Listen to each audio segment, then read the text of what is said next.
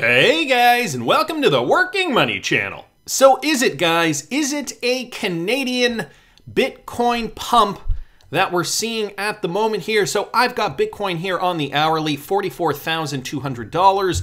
And over the evening hours last night and overnight last night, we did see Bitcoin rally. You can see that distinct rally to the upside from yesterday. It's up over 5% right now. Lark Davis here pointing out something interesting. Are the Canadians pumping the price of Bitcoin? Guys, I'm going to get to that point later on in the video. I want to talk about Bitcoin first for a little bit now. Discuss what's going on worldwide. So Kelly Callum here posted this, bringing it back to the technicals right now for Bitcoin. Bitcoin has crossed the bull-bear signal line, light blue line, peaking just above the red signal, on the volatility momentum line, showing the start of bullish momentum. Price is still in very neutral territory right now, with plenty of room to up and down, so stay vigilant. Here is what he's talking about. The light blue line right over here peaking above that red signal. Okay, so Bitcoin still poised for an upside trend, and socio-political events, which I am going to get to later, could help trigger this to the upside. We can see Bitcoin here on the daily. Take a look at that. A lot of momentum positively flowing to the upside for Bitcoin, coming out of what is looking like this inverted head and shoulders pattern. So what we do need to see, however, is we do need to see Bitcoin kind of crack that. And if we want to take bodies, we can take it down here. But if we want to take wicks, we take it up here. Ultimately, though, we need to see Bitcoin get above this level here to confirm bullish territory once again. We also have Blake on Twitter here saying, you know, it has a distinct pattern in downtrends, and the CVD and Gaussian channel on the daily illustrate it nicely. Macro/world events are clearly an X factor right now. So going back to those socio-political events, hint, hint, some stuff happening in Canada currently at the moment. But otherwise, in my opinion, Bitcoin looks closer to the end of its downtrend than the beginning. So the downtrend coming to an end, just showing us that four-wave pattern and how we've seen that in the past, demonstrating that this could be the end of that bearish move. And so now we should be looking forward to the upside. So a lot going on for Bitcoin. It has taken up XRP price ever so slightly. XRP trading right now at 83 cents. But, you know, at this point in time, speculative, the rest of the crypto market is just following Bitcoin. I think Bitcoin is the one to be paying attention to today, especially today, considering what the Canadian government has just announced.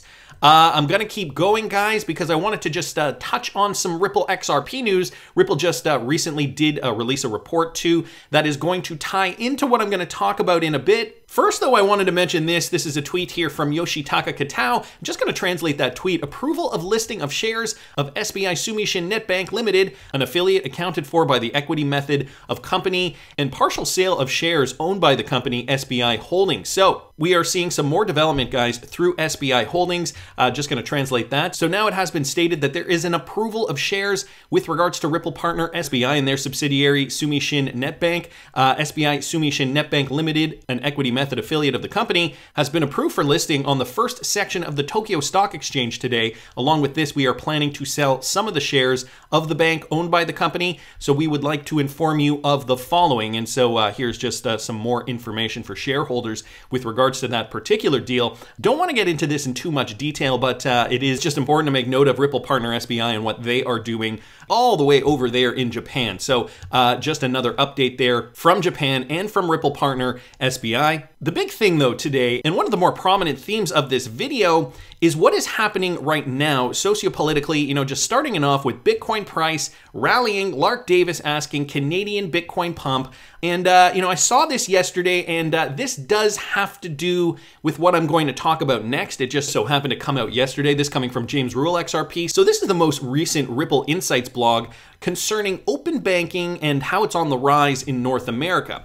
So let me just start off by reading you guys a little bit of this. Open banking on the rise in North America. Open banking is poised to transform business operations and payment transactions across North America.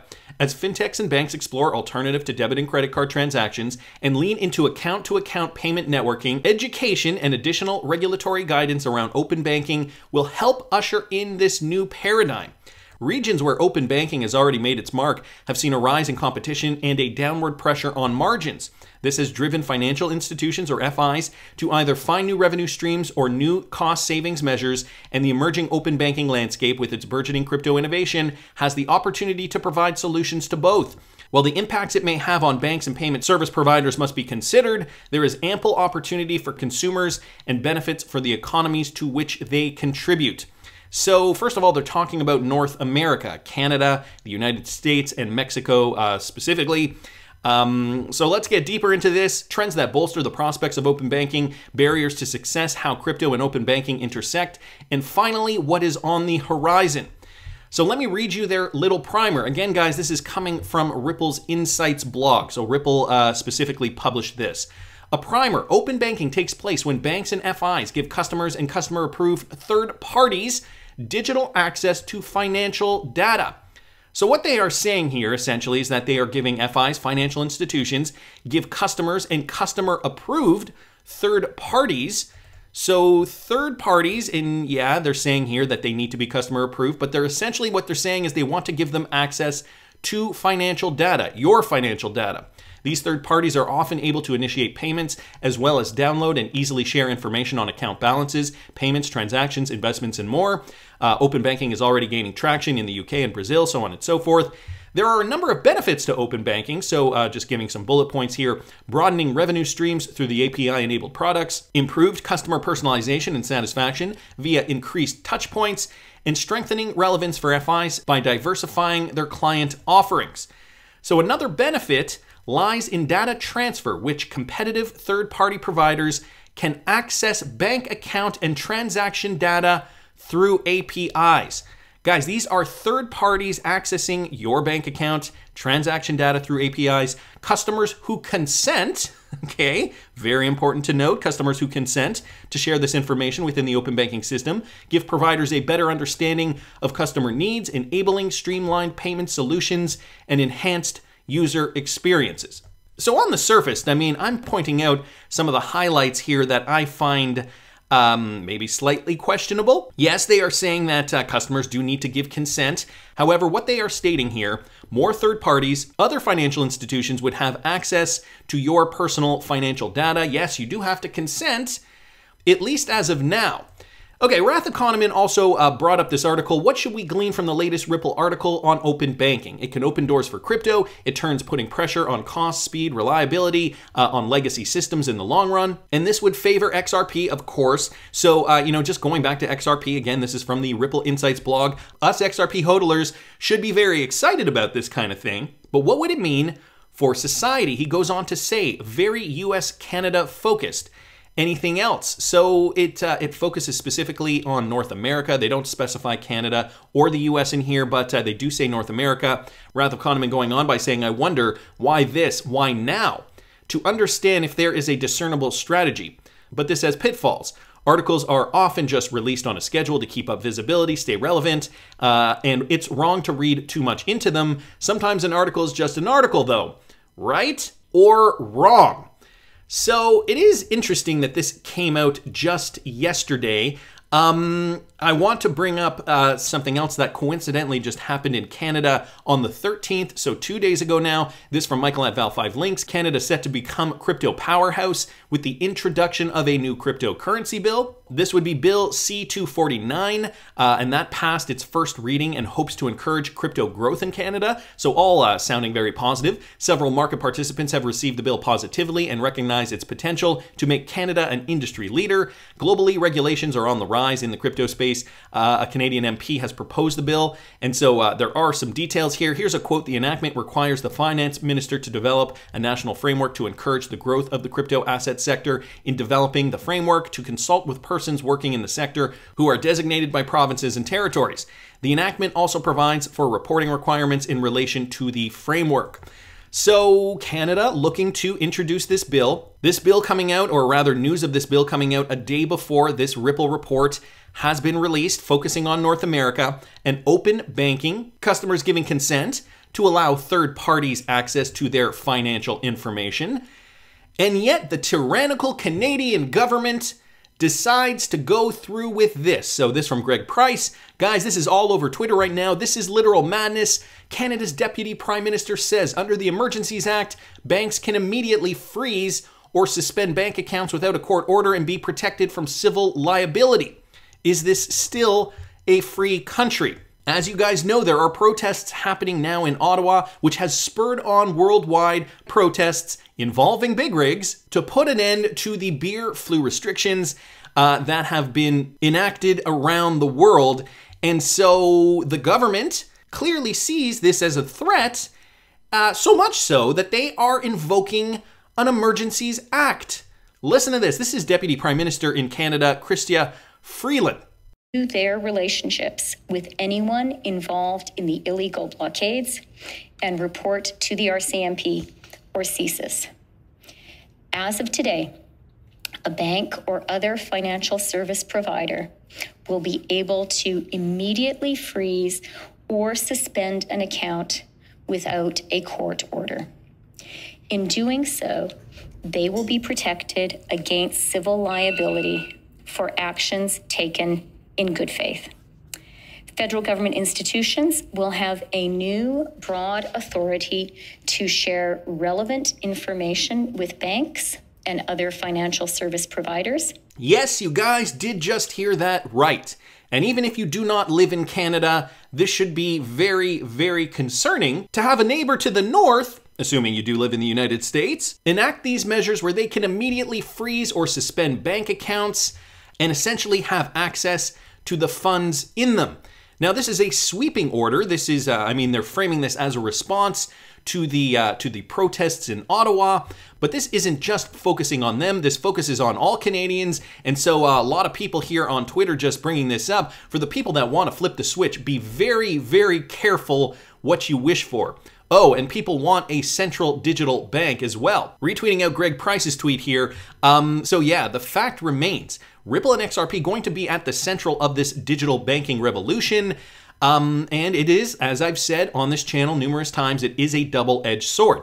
If we hold XRP, obviously that is not a bad thing. We can hedge against the tyranny. But again, the double-edged sword, do we really want to live in a society where they are allowed to do this?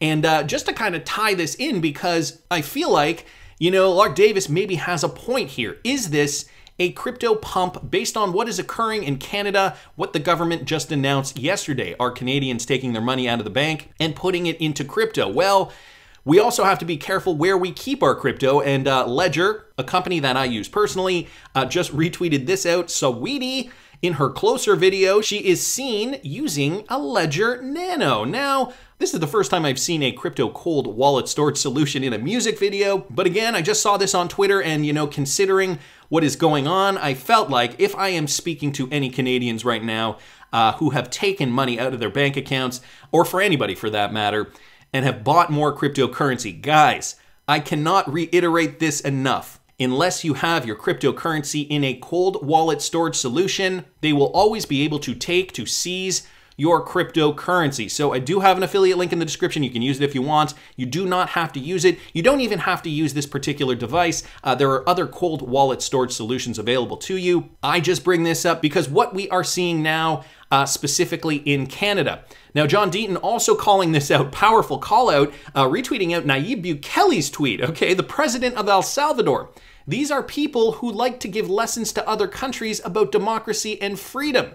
Calling out Chrystia Freeland here. This is one of the top ranking countries in the Democracy Index. Your credibility on these topics is now worth 0. So Nayib Bukele, president of El Salvador, obviously having a very strong opinion about this. And we know what the situation in El Salvador is at this moment in time, this period in history where they are now utilizing Bitcoin as legal tender. So completely a 180 from what these quote unquote democratic countries are doing with their people's money. And guys, I thought I'd bring this up as well because even David Schwartz, yes, Ripple's David Schwartz is also chiming in on this topic. The war on cash was always about political and social control outside the process of law. Retweeting out Zach Voel's tweet here, Bitcoin is for everyone because all governments are evil, even the liberal democratic ones. Retweeting out this, Trudeau vows to freeze anti-mandate protesters bank accounts. So David Schwartz bringing up a very, very astute point. The war on cash was always about political and social control. They cannot control the cash that you have under your mattress. This is why, when you meet people from communist countries who have immigrated to the free world, they talk about hiding money or precious metals under their mattress. And this is the exact reason why. So David Schwartz also mentioning this, if you don't think I committed a crime, why freeze my bank account? He continues, if you think I committed a crime, why not, charge me with that crime so I can be appropriately punished. Oh, right. If you charge me, you have to prove it, and I have due process rights. Ripplecuck down here saying, tell us then, why would banks adopt XRP if there's a way to freeze it for political reasons? They will not see. And David Schwartz responds, banks don't want to deal with this, especially when multiple jurisdictions are involved.